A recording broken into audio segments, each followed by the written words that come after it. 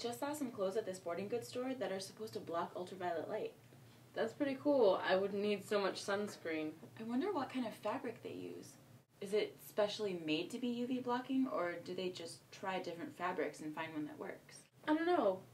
Why don't we see if some of the fabric in my mom's sewing cabinet is UV blocking? We can make our own UV blocking clothes. But how are we going to measure the UV? We don't exactly have a high-tech lab here. I know. I have a bunch of those beads that change color in UV light.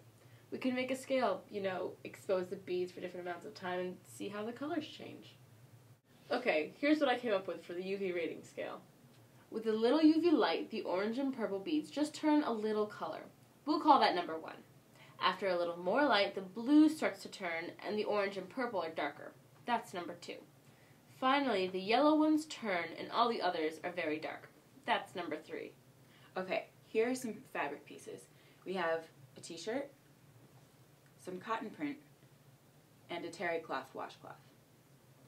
Okay, let's cover the beads with the t-shirt fabric square for 10 seconds and see how the colors compare to our scale.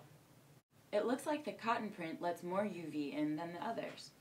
I wonder what would happen if we dipped the beads in sunscreen. I'm Blaine. And I'm Lydia. And this was UV Light and Sunscreen.